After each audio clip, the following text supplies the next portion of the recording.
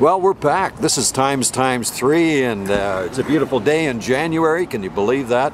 Harry's just wearing a shirt, and Don's not bundled up. And everybody's walking around here. You don't even have a t-shirt. You didn't have a t-shirt. No. I got a jacket, a sweater. I tell you, it's winter in West Hollywood, and we're loving it, you know. 79 degrees. Look who's just came here. Beautiful blue sky. Beautiful blue sky. Wow, do we have a visitor arriving over my shoulder? I can't see them. Mabin and Pearl Kaufman just arrived. Uh-oh. Mabin is my wife, and Pearl Kaufman is a friend. Well, Mabin is your wife? we're in trouble now. We're going to have our show found out where I'm hanging out. interrupted. Mabin is a shining light, and you know it, and you're a lucky man. And she's a lucky woman. So what's happening with these Academy screeners? What do you mean? What happened? Well, have you been still getting them? God, I must have. Keep getting them. I probably have gotten about 80 so far. I think I'm at 80. I got one today. Which one? The zoo one. Yeah, but they don't know what you're talking about when you say that. Oh, the rest of the world? Yeah. Sure they do. I mean, Academy screeners. The studios send out the movies for the Academy members to vote on. For your consideration. Your consideration only. Well, here's the one thing which I wish that SAG wouldn't do.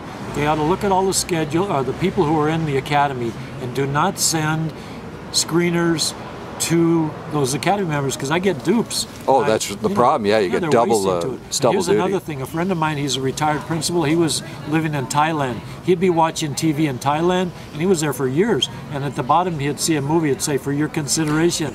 They get movies, they put them on Thailand TV. Yeah, but actually, before the screener's sent out to us, they have it in Thailand. And they're selling it's it on the TV. Streets, right? Yeah, I know. In Russia too, jazz. They sell jazz CDs, great jazz for $1, $2. Yeah. Well, in China, we used to think we'd get all these CD or all these DVD residuals, but we haven't gotten a penny from China because it's all piracy. Right? Oh, well, of course. We're gonna get it now because we gotta hustle up some money. We gotta stop this foolishness. Tax. They have to We're tax always us. so rich, so prosperous, so strong. What happened? Well, they'll pay us in yuan and then they'll devalue it. So it's not worth anything anyway. What happened? What happened? We got into debt. People started, it's like California, they got all these bonds for the future, and they don't think about how much money we're going to have there, and then they start getting in debt. And then the credit cards, and then the U.S. goes in debt. Credit card. I remember I wrote for the first Playboy magazine. I have a joke that I just did mention it to you. You left there maybe 2-3 days earlier. I was working at the nightclub, and credit cards were very new, and I said that guy ran up a bill, $2,000 on the Diners Club, and charged it to his American Express. And people screamed, like, who would ever think of doing a thing like that? And now, society lives like that. Yeah, it's called the balance transfer. They buy one card, transfer to another card, transfer to another card, transfer to another card. The banks promote it. They say, transfer your balance to our balance, our And some credit of them, card. then they go bankrupt, right? Yeah. Remember there was a famous director, I don't know who it was, De Sica. He was on one Vittorio of those De big chairs Sica, yeah. in front of a big casino in Monte Carlo, and the guy comes along and De Sica's laughing. The guy said, "What are you laughing?" He says, "I'm laughing because I got terminal cancer and I know that I owe that casino $80,000. They're never going to collect." And that made him happy. It made him happy. That's a good exchange. Yeah, gallows humor, right? It's a very, very good frame of mind that man is. I got 2 laughs out of my heart doctor today and her assistant. What'd The you first say? one, the guy says, he took my pulse and all this. He said, "So far, so good." So I told him, I said, "Remember that movie Steve McQueen said that a guy jumps out of the 8th-story building and at each floor they hear him say, 'So far, so good'?" And he got a laugh. And then my Dr. Choi comes in and she checks me out and she says, "You're looking good." And I says, "I live to die another day," and she laughed. Yeah, that's medical humor. Yeah. Yeah, of course, they're in the business of that, aren't they? Death and dying, I live to die another day. You know, that's actually all we do live for. Sure. When you think about it, Yeah. what another day. Day by day. We live for the croissant. Yeah, but they see, you don't put a croissant in a microwave oven. They look kind of charred a little bit. They didn't No. grill it. Looked like they grilled Croissants it. have to be baked. Baked. To a certain level where they're crispy and, you know. Flaky. And here, they, even at the airport, when I saw croissant, I love croissants.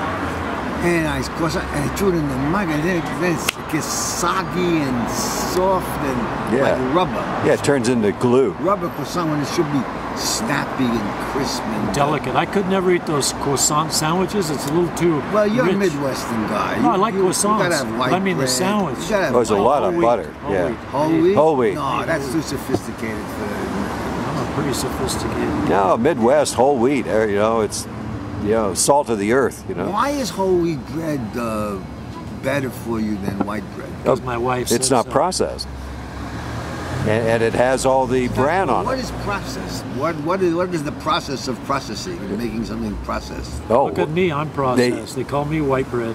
white bread. Well, they they take the husk off. So that's this what it is is. it. So yes, why do they call them white bread and processed? Processed makes the bread white. What Exactly. color is wheat when it comes out of the stalk? Here, It's not white. It's it's like brownish. Isn't brown. Yeah, and they bleach it. it? They bleach it with real bleach. Yes. Oh, that's terrible. So You're right. That's why they say it's so bad. Right? Yeah. Oh, we had a Wonder Bread factory in the Bronx in my house. Yeah. Lots of bleach there. And we used to go down early in the morning, like 3 o'clock in the morning, and just smell that factory. Oh, it smells good.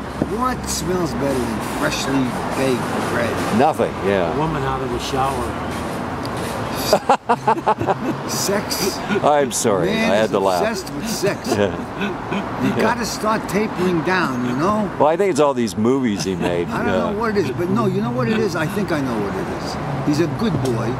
He gave patriotic speeches in school. You know, he's a valedictorian. His brother's an FBI guy. Don't say I was a valedictorian. I'll start believing I was. You were, weren't you a I got valedictorian? good A's. So, you see what No, you got A's. No, I mean, Now there's that you- good A's now or that you A's. stopped it, I A's. forgot why I brought this up. Yeah. Well, oh yeah, why do they call them white bread? Why did they call white bread? Because they're dull people in the Midwest? No. I don't think they're dull people. No. Bland. Well, bland or Not the Italian lover. yeah. There's no ethnicity that's Spices. obvious. They like fried chicken. I mean, in the Western Brisket. Midwest are Horseradish. full of Western European stock. Yeah, you know. but they do get carried up when they play those country songs and they jump around. They have dancing clubs that come aboard the cruise ships when I was performing Swing cruise dancing. ships. Yeah. And they're in their 60s, 70s, and 80s. These people. Oh yeah. And they come as a club, maybe 70 to 100 of them, and they all have little outfits every day. They wear little puffy Western, outfits. Western outfits. Yeah. And they dance, and they don't go to the ports. Shit They kickers. don't go to the beaches. No. They just dance all day long and all night long. Well, here's what I'm going to do, if you don't mind. Speaking of dance, Oh, you're gonna read a poem would you for us? please read? Would you mind? All right.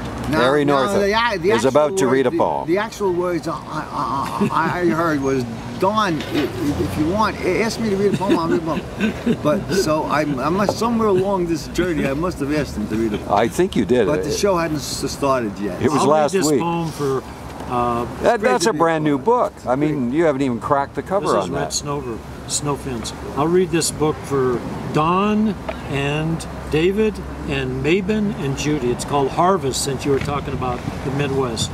Harvest. Bless you for this heart in your hands. Bless you for anguish, solitude, camaraderie. Bless you for intermittent light. Bless you for the golden diamond encrusted cross. Bless for the breath of water, the tongue of cat, the blue waterfalls. Bless for the changing and healing emotions. Bless you for the locked door, the closed door, the open door.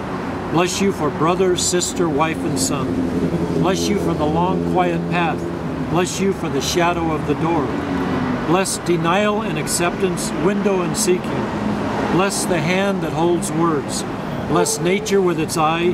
Bless claw and tummy, turning and resting. Bless lostness and the light about with its birds. Bless foot and eagle and crow. Bless hiding place, night and hunt. Bless holding high religious symbols. Apple and hat, heart and sadness, and the golden chariot with its smoke. Bless outward and coming home. Bless Jeremiah, Isaiah, Micah, and Mark Twain. Bless that one emerald faraway eye. Bless terror and wings and fall. Bless bed and wife, cat and door. Bless Amarillo and bless Santa Monica Bay. Bless the mundane and the clusters of sunflowers. Bless the vertical revolving sash and the white cow of heaven. Thank you, Don. Oh, show us the cover of your book, Bless- Harry. We got to know which book this came from. Red Snow Fence Who you blessing? by Harry E. Who's doing all Northup. this blessing? Harry, I'm blessing. Who you blessing? I'm blessing all those things I mentioned in the book. So you're The good blessing, and the you're bad. not blessing God for doing those things. You're just blessing the things. Well, I mentioned, I mean, those are all the manifestation of God. I said There's Jeremiah, another line, bless you for the anguish. Who needs the anguish? it's all. Even in God, you know what God says? Even the Why should I banal. bless a guy for giving me anguish? We have to, because it's part of life. It's part of So life. you Well- gotta bless the Why anguish? not? Every night when I go to bed, the first line in my prayer, I say, thank you, God, for this life. It's love, it's sorrow, and it's joy. It's part of life, right? Well, that's true. I mean, you don't know how good you've got it until you've had a little problem. I wouldn't encourage anguish that much. No, but, you know. Well, if I were you, we I'd get say- humbled, though. We have to, because it's Yeah. part of life. Well, that's Even true, God you know. accepts No, but the don't banal. encourage it. You encourage it, it'll come back No, again. you have to say, you have to bless everything. You gotta be very distinct. Even in the Buddhist nature, they even say a cockroach is sacred. So don't ever wear those Puerto Rican pointed shoes that you step on the cockroaches in the corner. Okay? Oh, yeah, that's right. Corner winkers. Just had to knock the Puerto Ricans. Jeez. we just lost- You know what they used to we call just those in lost England? The whole race because the pointy shoes. I So love Victor. all you see is Puerto Ricans I'm with just their pointy joking. shoes. You know what they called those in England, those pointed shoes? Winkle pickers. What? Winkle pickers. Winkle pickers? Yeah, that's what they called them. You know, the pointed shoes of the late 50s. Yes. You know, that the greasers would wear. I don't understand what picking winkers are. Winkles. What are winkles? Well, it's periwinkles, you know. Periwinkle, what is that? Periwinkle is this color right here. Yeah, but it's A little darker. it was a shellfish, Oh, a shellfish. you know, that you would use a pick to get the meat out. So the shoes were so pointed, they thought, well, you could pick shellfish with your pointed shoes. I love Puerto Ricans. Victor Argo, he was my friend. Love guilt. No, seized Victor his Argo, he brain. died at age 69. I met him, he was doing a Broadway show, Anna in the Tropics, and right after he got the Broadway show, he found out he had cancer, and it took him about 4 months, and he died. And I was standing on the corner at 46 and 8, in between the matinee and night, and he says, I don't care. He said, I've done everything I wanted to do. I wanted to work as an actor, I worked as an actor. I wanted to get laid, I got laid. I wanted to drink, I drank. I wanted to smoke, I drank. He said, I don't care. And he says, NYU spending $1 million on my thing, and unfortunately he died like 4 months later. Yeah. You know, at age 69. $1 million on his what? To take his medical, trying to cure him. Oh, Yeah. You know, Well, people turn into projects, yeah. you know, science If experiments. there's any reason for money, that's it. Oh, Jesus. The reason for money is for things like that. Well, that's right. Show me the money. Follow the money. Make the money. Thank the money. That's what you always do. First thing you go on the set, thank the director, thank the producer, thank the casting director. When I get through doing a movie or TV show, I always write a thank you note. Don't they make an announcement that you're finished and you get a round of applause from the crew? Sometimes. Jesus, Rocky gave me that. This is the last day Don's going to be with us. Over here, one. They're happy. They're happy. He's out of here. Thank God. Right? Yeah, we cleaned that guy out. They on to the next shot. Yeah. Right? I don't think there's many guys that were in 5 sequels with less than 2 minutes. And don't say how much money you made off Nothing. that last one. And you made a whole year's payoff. And for I one. didn't say anything. I Yeah. didn't have any words. Don't mention how much I you made guess on just- that one. The just the- IRS will be coming after you. Just the Yeah, I think Don gets paid for the Rockies he wasn't in. Just the presence of your face, that's an honor, Yeah. really. You know, talking, I can understand that, but how a guy just come back just to put his face on camera. Would you recognize yourself if you saw yourself in those Rockies? Oh, yeah. Sure. Sure, I don't Andy the bartender. But I did recognize myself from the first one to the last one. With the last one, I'm glad he didn't put it in the movie because he changed everything, you know. It's so funny because he comes into the bar and my first line is pull up a chair along the bar, something like that.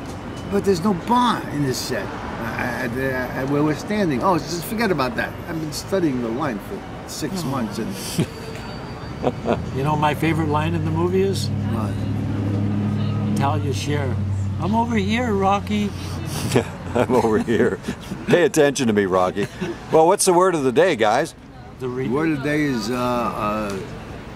contentment. I was going to say completion. Isn't it the same thing? Contentment or completion? You could pick the word. Well, you could be contented once you've completed your assignment. Right. If you complete the sex act, you're content. You're very content. Sex again. Yeah, there we go. We alienated a race of people. We lost a religious community. Well, with that, we're going to close out And today. That was your inspiring poem that we got to bless anguish. Well, So let's in great close pain, this off. We say goodbye. We say goodbye. Goodbye, gentlemen. Goodbye. Goodbye, Thank you, David. Another day from West Hollywood. Thank you, Donald. But from Marcos. Marcos Not from in the West Silver Hollywood.